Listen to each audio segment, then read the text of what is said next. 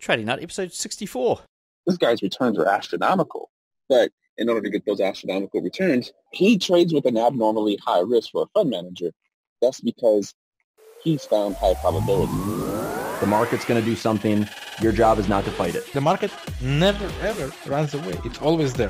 That personal diary of trading will make you a much better trader than... I could be right about the direction, but wrong about the trade. Don't focus on the monetary side. Trying to make too much money on a trade is what I have seen killed every trader. Your losses offer you some of the greatest insight you can find into your mistakes. Relax, learn the process. Candlestick pattern trading is a freaking trap. Don't be in a rush to become a millionaire. Let the market tell you what the market wants to tell you. This podcast is not financial, trading, or investing advice of any kind. What's up, traders? Welcome to another installment of the TradingNut podcast. I'm your host, Cam Hawkins, and today we've got Andre Stewart back on the show. So he's been around for a long time, and you're going to hear why and why I've got him back on the show today. And in fact, it's a special kind of episode where we're going to be talking psychology, trading psychology.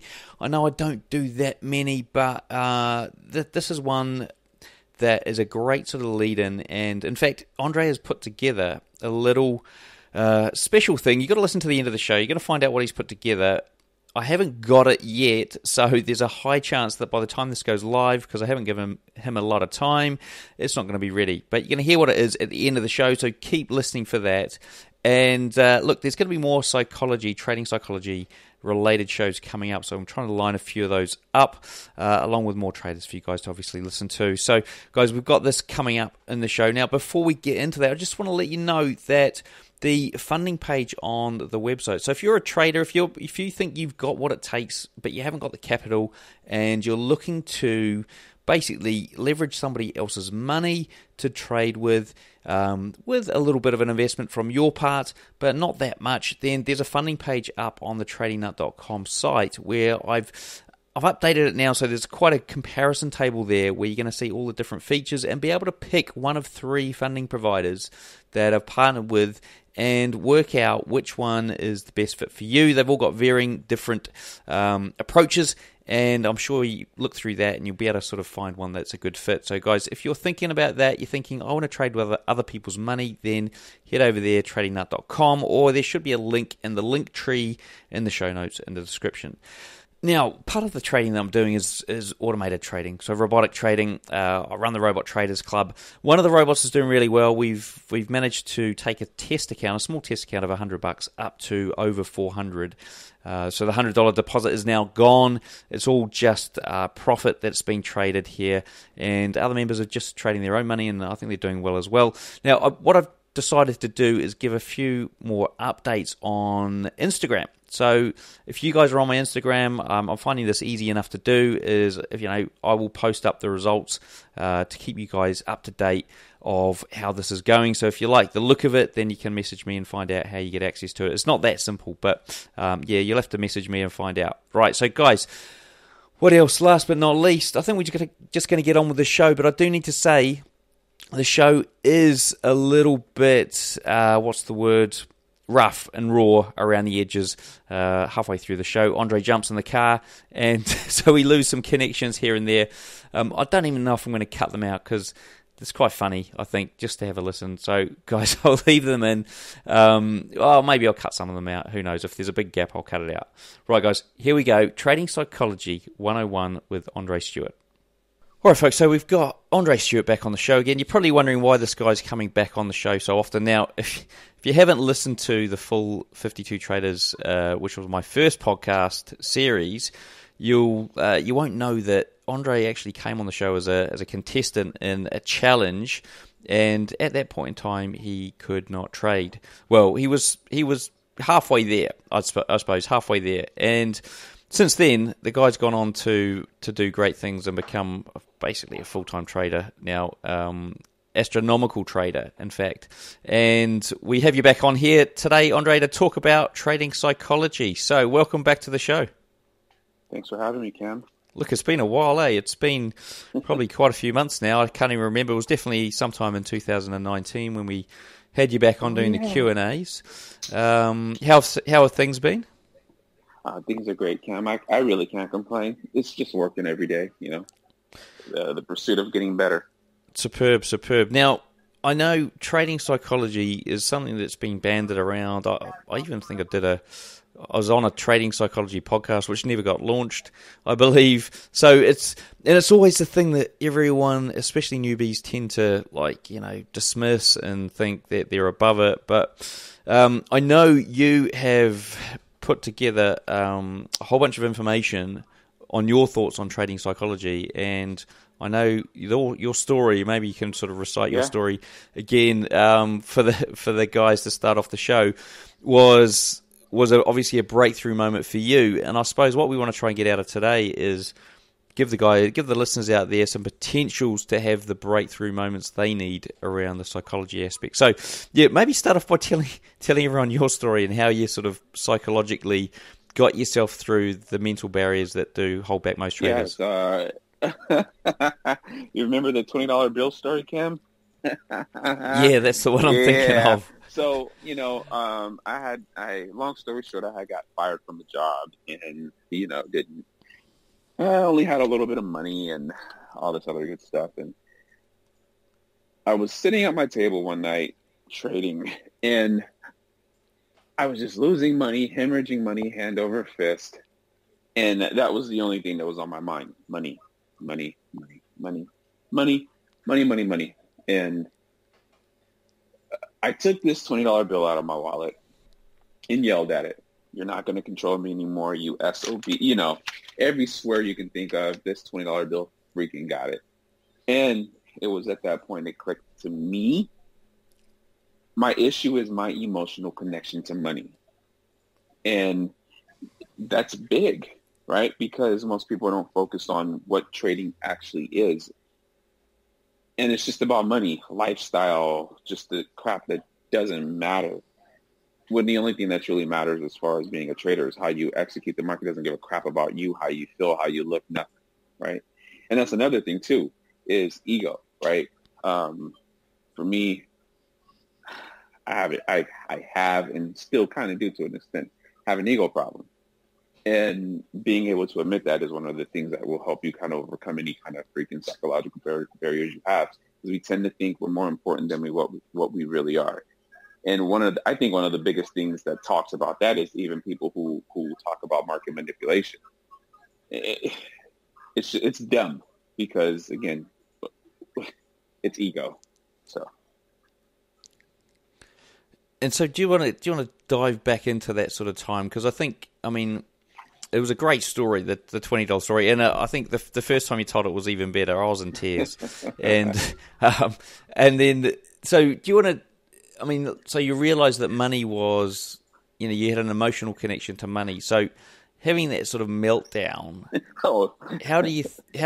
did it break your emotional connection to money? Just this the one instance, or does it sort of keep rearing its ugly head? It will always kind of rear its ugly head. But it over time, it just kind of dissipates, right? Because, I don't believe in any of this crazy, mystical, magical, out of this world kind of psychological trip. Like, don't hypnotize me. I don't need any of that junk, right? It's a very individualized thing. So, just being aware of how you feel when you're at the charts. And I've noticed, even with some of the people that I mentor, they trade with their profit and loss down on MT4, MT5, whatever broker. They trade with with showing their account balance. That's useless information to the market, right? And that was one of the things I got rid of because, once I started coming to grips with trading and even psychologically trading style, my trading style was kind of scalping because I wanted to make money in and out, in and out. That doesn't freaking work. It works, but it's even scalping, which is more or less my emotional connection to money, that FOMO, that fear of losing, right? But it became, okay, when I lose, how do I take it? Do I take it as, damn, I lost money? Or could I have actually avoided that loss, right? And what most people don't get is if you have a freaking 30% win rate, there's nowhere to go but up, or you could go down. But look at it as room for improvement. The gap between 30 and 100% is 70. I'd say you can get at least 65 to 60% better, right? And I think it's those logical things that I was missing, and I was scalping mainly because I wanted to make money fast. And it burns you out because the money will come, but then what about your health, right? It's balance, right? It's give and take. And I was definitely balanced more on this side of I want to make money and I want to make it now. I grew up poor. I didn't have anything, like I literally grew up in the hood. Like I didn't have a damn thing. And that's hard to get over. Even now, like I am probably the cheapest person in the freaking world. Like if I don't need it, I won't buy it because to some extent, I still operate out of the I used to be poor mentality, but that I use that to benefit me because I understand what money is worth and I don't waste it. But there is still elements of that psychological connection to money because hell, I used to be poor. Right?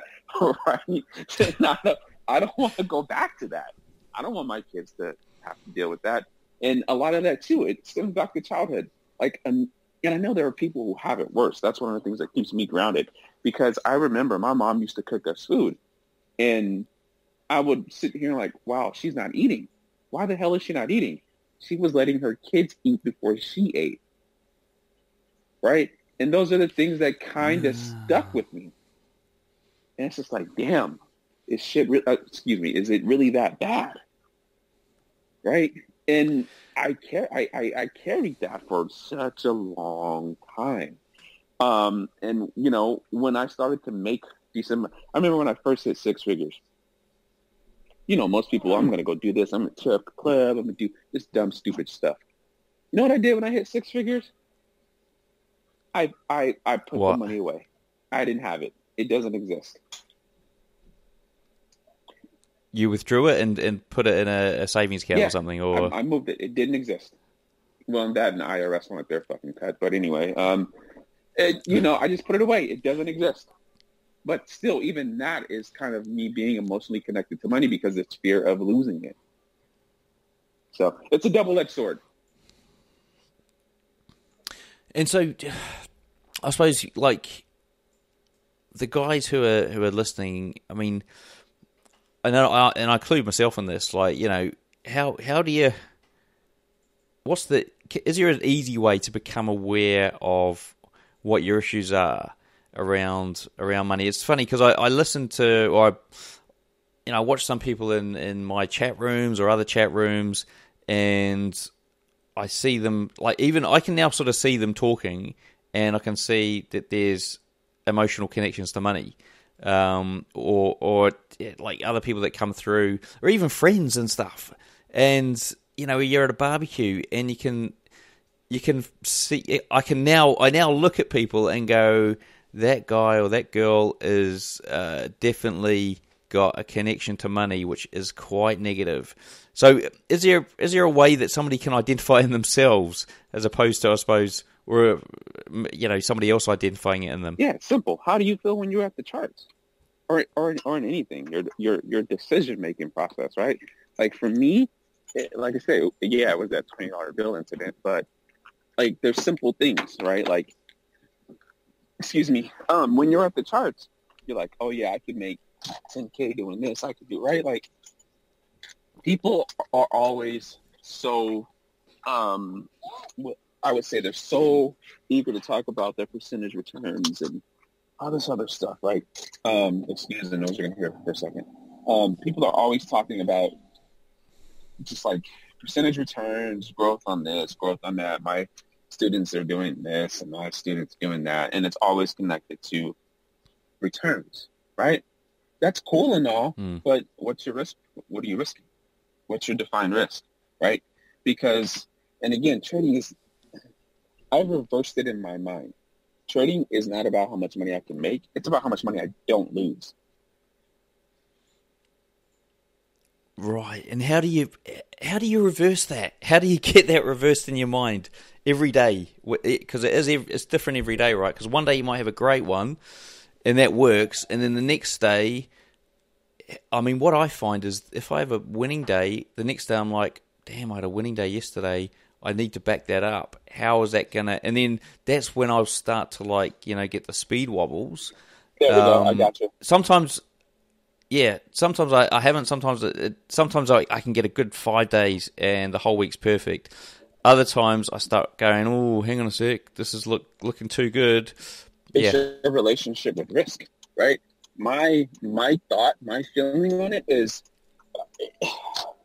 people are always kind of, and by people I mean traders. Traders are always infatuated with, the legends of trading, right? Like Paul Tudor Jones, Steve Cohen, right? Like even other private traders, right? Paul Tudor Jones said something. He said, simply, it's your relationship to risk, right? And then it becomes, okay, risk to reward ratio, right? I think that's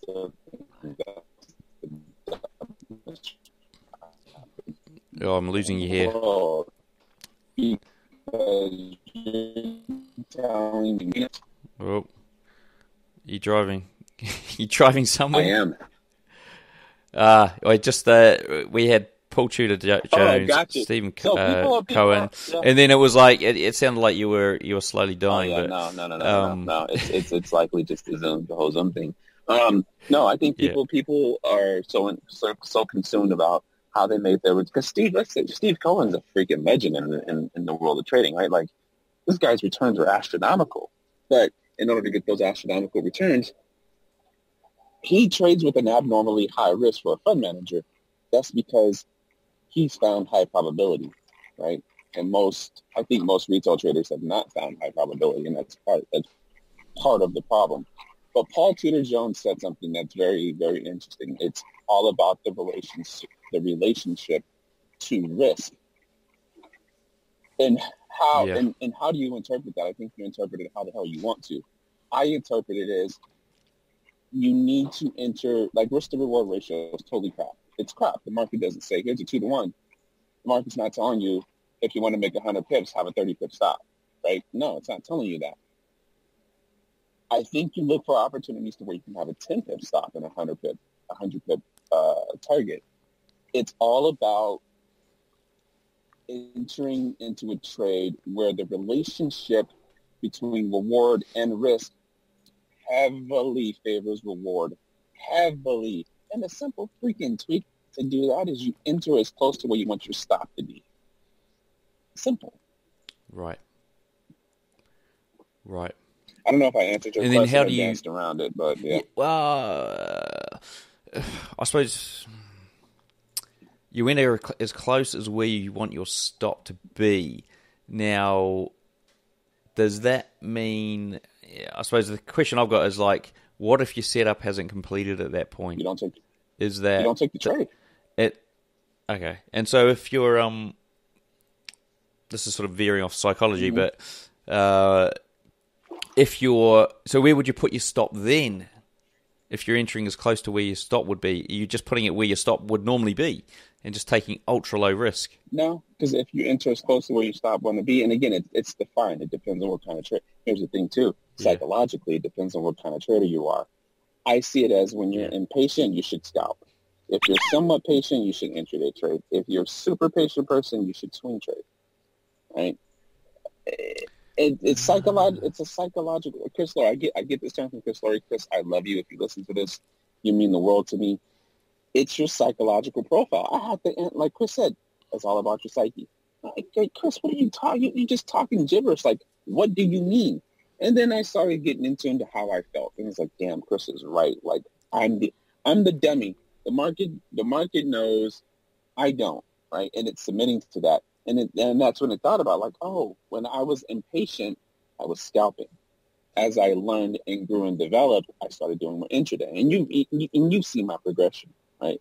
And as I started outgrowing that and maturing, I became more of a position trader. Because, like I don't know how much to say without sounding like an arrogant jerk, but I literally caught the high of the year on New Zealand dollar. And I'm still holding it. But I waited for that trade. Like I waited and waited and waited, and it came about 75% back to my entry. I don't care. I'm holding it because I understand my own understanding of the market, right? And cool. Yeah. I know I can hold this with a high degree of probability that it's going to go all the way down to where I think the target is. And it's actually damn near close to my target. I haven't looked at the chart in like a week, so I don't know, to be fair. But that's another thing too. Let it go. I watch Frozen too much with my kids, but you gotta let it go. Let it go. But it's true, right? Like you don't move price, so why do you care? So on that note, I mean, like, okay, there's a couple of things I want to talk about to go over, because I think rewind that, guys, because it was a really good point in there around the fact that if you're impatient, maybe scalping's better for you than swing trading. Then as your patience sort of grows, you can grow into longer term trading. Whereas not a lot of people look at it that way, and I think that's where, or even talk about that. Even other mentors don't talk about that, and people sort of, they might be impatient diving into long term trading. Mm-hmm. Or swing trading, and then they struggle. Yeah, exactly. And I think that's every single person in my group to define that. If you haven't defined that, don't message me. I don't want to hear it. Yeah, and I think that's been a big issue for me. And I've asked over the years too, Cam. What kind of trader are you? You know, and I think and the thing is, I think I've gradually found myself there where I should be, but I think over the years, and look, I've been with you for a few years, and way back in the beginning, even you didn't know, right? You were still scalping when I was first learning off you. But I suppose as you've progressed, and I've sort of felt like, oh, maybe I should be doing this, maybe I should be doing that, and so the reality is, I think I'm an impatient person. Trust me, I'm probably at the hyper end of impatience, and I just look at it from anything that I do and everything that I do. I'm so not patient about stuff. I do something, I want to see immediate results, whatever it is. So I think that's where I've left. That's where I'm at now, and things have started to get a lot better because I'm now trading like more of a scalper. Sort of like a scalper in a way, but I do let things sort of run. Now, a couple of things, fear of missing out, moving stop loss, revenge trading, and holding on to positions that, when you're in profit and you're not going to, freak out that it's going to come back and hit your stop loss, or moving your stop to break even too early. So do you want to start off with FOMO and sort of give an overview on how somebody can get around that? And we might have even just touched on it. I think FOMO too is part of not defining what kind of trader you are. I think it's that I personally think it's that simple, right? Because if you're constantly having the fear of missing out, you should probably take smaller moves, right? And part of FOMO too, I think, is the trader has not defined their trading style. I think it's just that simple, right? Yeah. Because as a trader, literally, you are paid to wait. You don't. It's the exact opposite of the working world, right? You're paid to be productive. Well, your productivity as a trader is sitting on your hands. It's crazy, isn't it? It's such a mindset shift for pretty much everyone on the planet. Yeah. I completely agree. The next one was on moving your stop loss. So guys who are like, they might have a couple of good wins, then you're moving stop, and then they'll move the stop loss because they don't want to have a loss and take away one of the wins. What's the issues that are going on there? So I think even that is understanding, right? Like I don't move my stop until I notice price break down a price level and continue in its direction, right? Because And the other thing too is like you have to 100% expect price to come back to your entry, because in every profitable trade I've ever taken, price comes back to my entry. You just expect it. Don't honk at me. Sorry. See, psychology rotary. No, well, actually, it's his fault because I'm at a yield sign and I'm yielding. I'm following the law, and this guy isn't. But no, it's It always comes back to your entry. Yeah. So I mean, I'd say you're right. Like a lot of the trades that I take, often it will come back to my entry. And I suppose the question I've got is, why don't you try and enter at the time that it comes back to your entry? Is there a sort of way to do that, or does some of them just not come back to the entry? And it's here's the thing, like too, there's nothing's 100%, right? Because sometimes you can take a. See, I kind of have my trading kind of defined, right? There's entry types. There's high risk. There's low risk, right? No such thing as risk-free, right? Because you can have an illiquid market spike and it just wipe everybody out because price is just searching for liquidity. I lost my train of thought. Jeez Louise. So yeah. So you just got to decide, right? Like you're either going to take the trade on first hit and expect for it to come back. But if you're scalping and you're looking for 10, 20 pips, like I think my kids can get 10 to 20 pips in their sleep, right?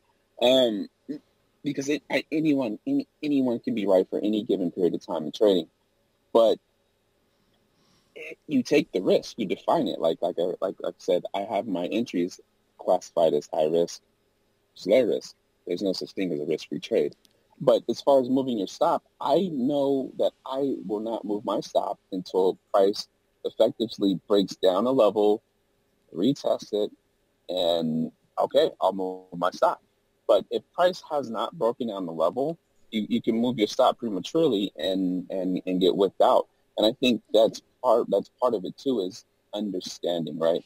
And most people don't really realize is if you understand price from a non-biased perspective, you know what to expect. You can manage your expectations in your own head, right? And this is how I've gained my own knowledge of myself in trading psychology is if I can reverse engineer the market, I can understand what to expect, right? Yeah. And it's with anything, right? You gotta manage your expectations, right? Like even with life, like it's like in marriage, right? Like I expect my wife to cook. Well, I actually don't. I expect her to not want to cook, right? Because she's human. She has emotions, right? And she expects me to not want to do things sometimes too because we're both human and we have emotions, right? You manage those things, but people tend to, when their expectations aren't met, they take it the wrong way. But I would say, isn't it your fault for having expectations and expecting something to do what you think it should? When it's totally probably not going to do it that way. Yeah. I hear what you're saying, and it's probably the first time it's really occurred to me that if you've got a better understanding, so, a lot of people just trade a system, and just it goes X, Y, Z, do this, do that, do this, and not really, I suppose, when you've got a better understanding of why price or why your system's failing or failed or why that trade has failed, then you're less likely to move your stop.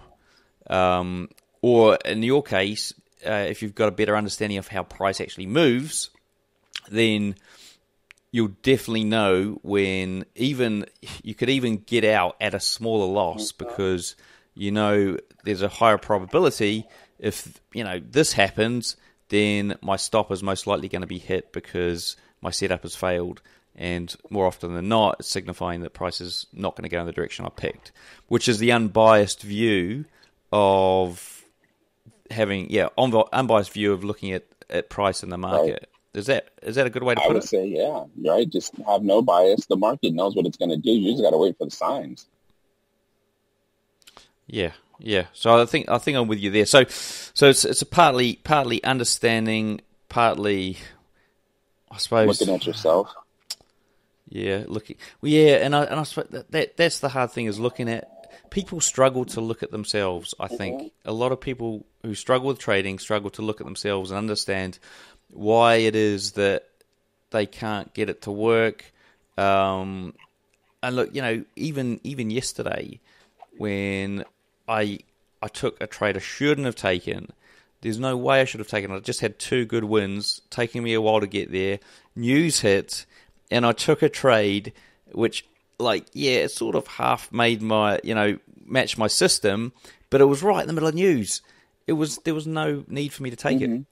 As soon as I took it and price started going against me, I literally had a feeling in my body of, it was some chemicals, some emotional chemicals going around my body. So I physically felt, stressed. Physically felt stressed. I could feel it. It was almost like a tingling. How is it that before that, and look, I don't expect you to know the answer, but before that, after the 2 trades that were profitable, how is it that I went in and just destroyed it and essentially got myself in a complete and utter muddle? Let me ask you this. Did you know the news was coming out? Okay, yeah, I knew the news was coming out. I saw it hit, and then I entered. So that's a factor, right? Because that's one element you can control. You can control what you're aware of, right? Now, the trade that you took, was it with or against your system? It was just with it. What do you mean? What do you mean by just with? Well, yeah. So it had shown some signs that, basically I entered too early. It hadn't closed. There it goes. Yeah. Right? There's not a complicated answer to anything. Yeah. There you go. And when they don't line up, you just don't take the trade, right? Keep it super. I'm a fan of keeping everything simple, right? Like, one thing that's even helped me, I don't know if it will help the listeners too, is as a kid, I remember me and my dad, we were walking back from the store, and I used to be a classic overthinker, right? And the one person I would talk to and vent about that is my dad, and this should make sense to people. He said, "Dre," I said, "What?" He goes, "Can you control any of this that happened?" I said, "No." He goes, "Then why do you care?"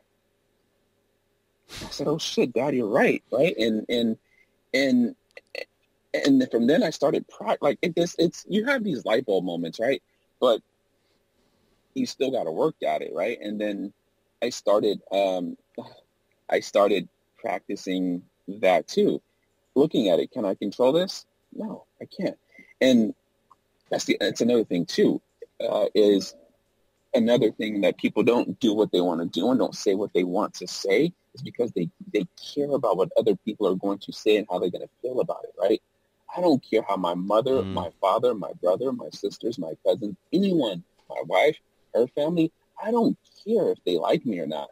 All I'm going to do is I'm going to be me. You like me, you like me. You don't like me, you don't like me. I can't control that. And I think another thing, too, that's helped me throughout even life in general is there was this teacher in high school, and for people in the UK, it's college, right? I was going through something really tough, and she said, she was really intuitive. She looked at me, she said, "Andre," I said, "Yes, Miss Star." She said, "Don't let anyone live in your head that doesn't pay rent there." I was like, holy shit, you're right. And the market's the same thing. Like, I don't even let the market live in my head. The market does pay my bills, but it's nothing for you to get emotional about because you're not the ones dealing and doing all that, right? Like, you can't let the market live in your head because essentially it's not paying any rent there. In some cases, it's taking your money, right? Like, quit sweating it. And I'm very get over it and move on, right? So, yeah. Now, what about holding trades for longer periods of time, or even maybe not longer periods of time, even just I suppose it's that fear of losing. I suppose what it comes down to when I think about it. The longer the hold the trade, the longer the wait for the trade to happen.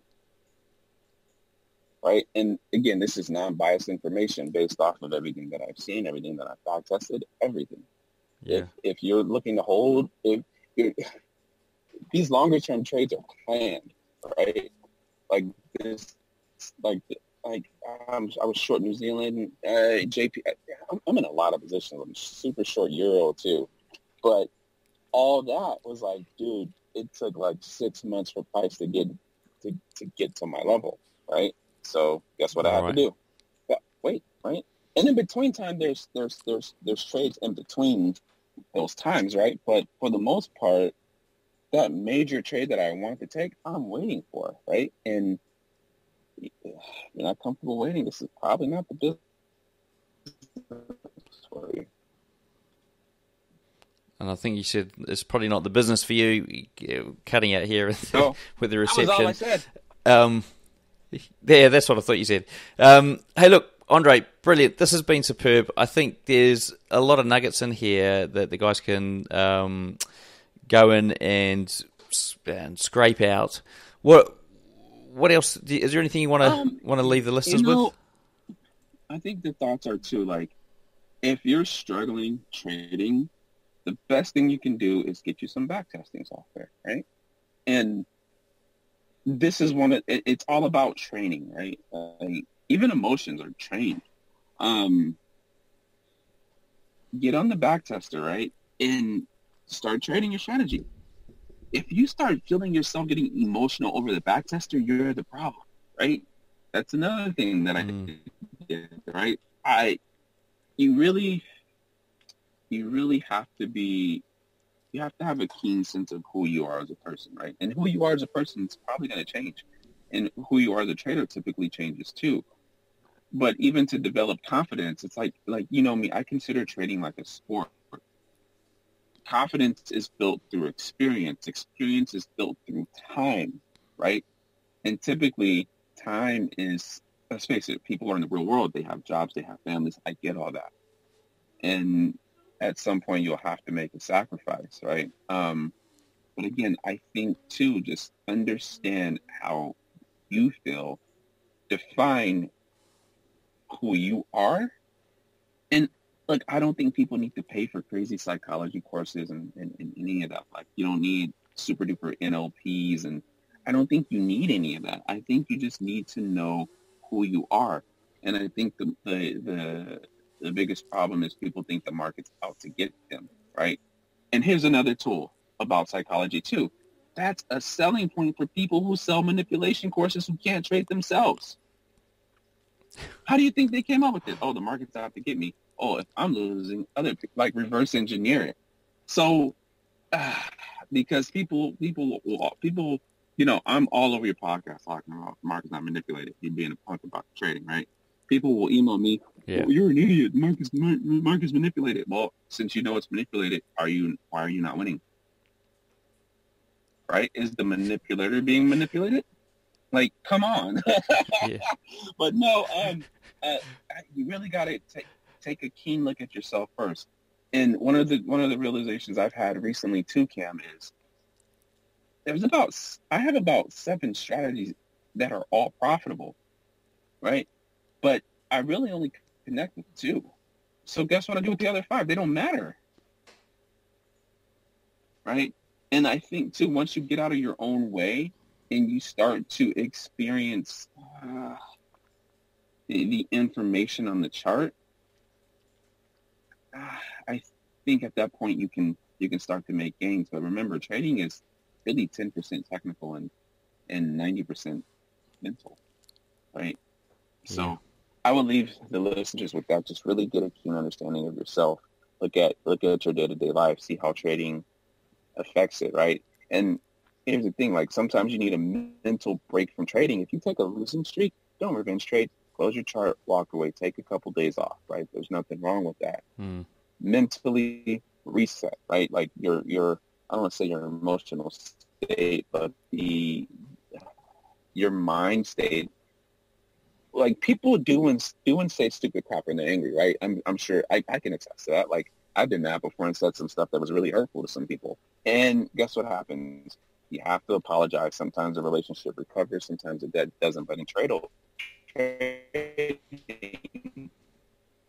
the mistake is your money, right? And if you can't afford to lose the money that you lost, 1, don't trade it. 2, just take a step back. And if you haven't been profitable on a small account, don't deposit more money. I can go on and on, Cam. So I'll cut it there. I can go on and on. Yeah.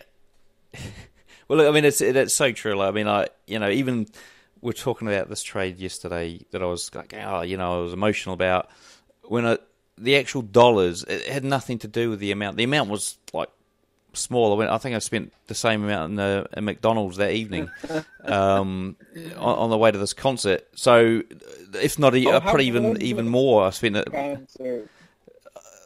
The concert was amazing. Yeah, I went to saw Queen. It was phenomenal. Probably one of the best concerts I've been to. Not that I've been to a lot, but the light show and stuff was amazing.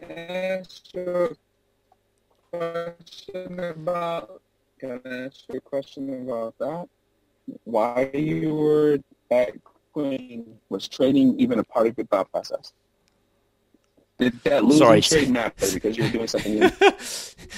Sorry, you sounded like a robot? That's you're Zoom like you're in. That's Zoom for you sometimes. Yeah, but when you were at the concert, you sounded like you're in.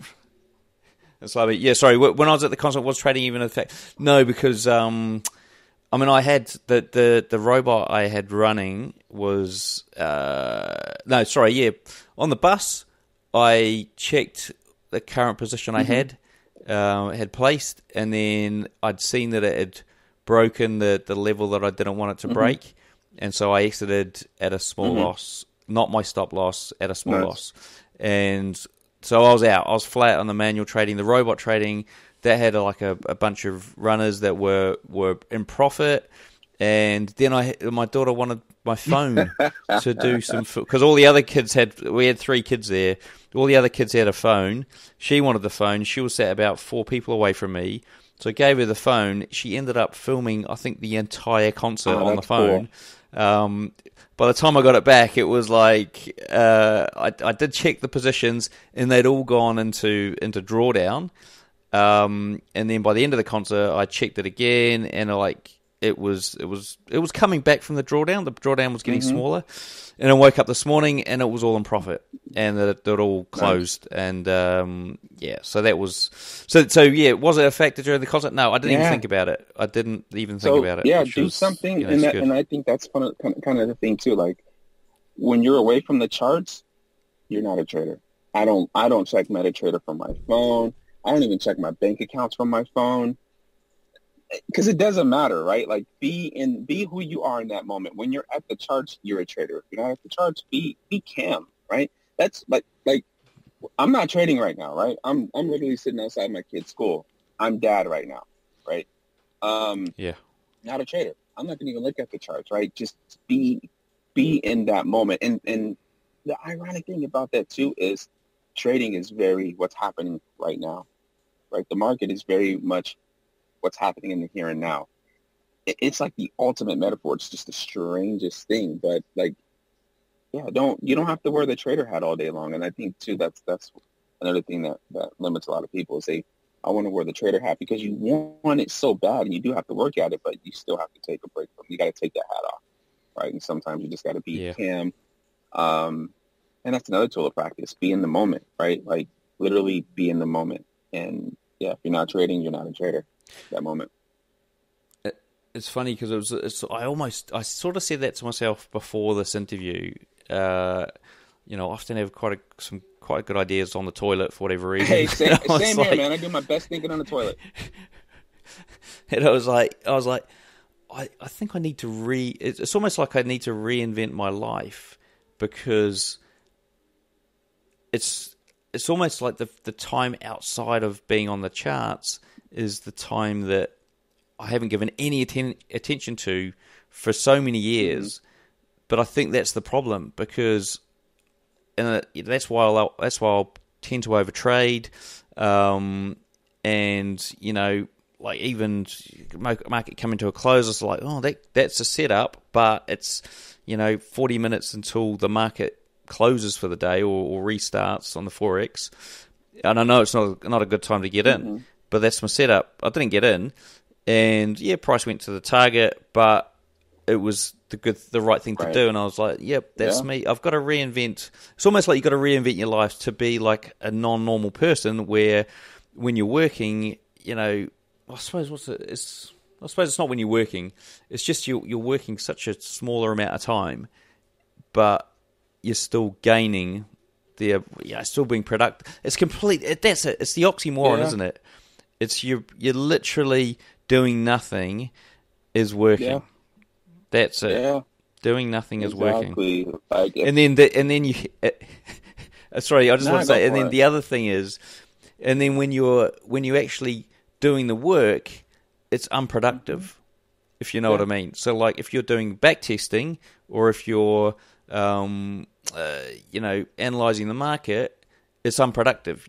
There's nothing's going to happen out of that, right? But that's the productive stuff. That's what is a real screws with me a lot and has done in the past, and I'm sure it screws with a lot of others. And I think, again, once people learn how to look at the market without bias, and one of my guys that was on the podcast, I'll just go as just some trader, see what's not there. That was how it clicked for me, is being non-emotional. And it was like, oh, it's right there in front of my face.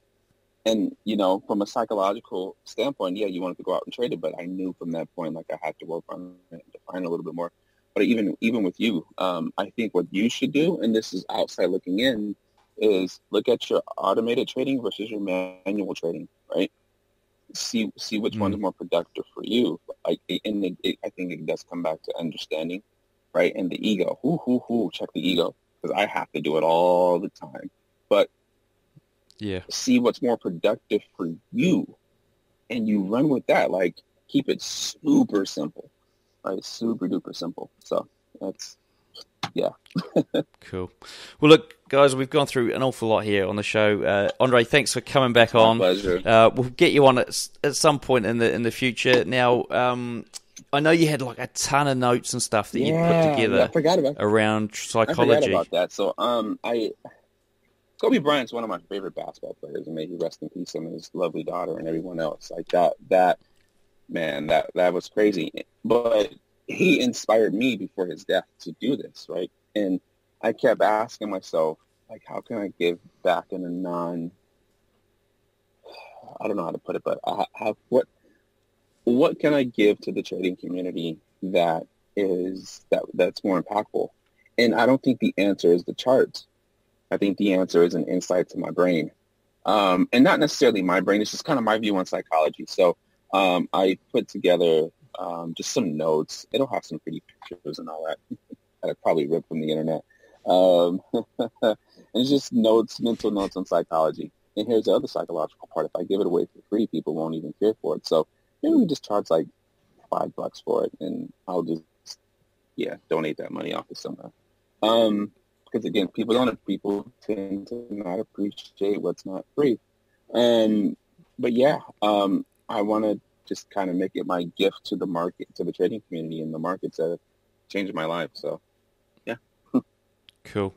All right, we'll get that up on the site somewhere, guys. So head down to the show notes to find all that. And, look, thank you once again, Andre, for coming on the show. Guys, I know it's been a bit of a different one. I'm sure next week we'll have probably more of the standard trading, more trading-related questions, less trading psychology. But it is always good because, as Andre said, it's 90% of what you're going to be doing as a trader. All right, guys. Thanks, Andre. My pleasure. All right, guys, so there we have an interview with Andre Stewart done on trading psychology. Look, it was all over the place, a bit of road rage in there and a whole bunch of other stuff as well. So if you do want to get that document, ebook, maybe it's going to be a video. I don't know what it is. I've seen the paper version of it. Then I haven't got it yet. Maybe it won't be out, so you have to stay tuned, and I'll let you know when it comes out. But if you want to get your hands on that, make sure you head over to TradingNut, subscribe, or head over to the Instagram chat, the Instagram channel or the TradingNut chat room. I will be posting up those results on Instagram as they come through for that robot I talked about. And last but not least, remember to check out the new funding page as well. So it's updated, funding providers compared. I think you're going to be finding some quite interesting information, more detailed information in there as well. So guys, enjoy. Hope you have a great trading week, and I'll catch you on the next episode.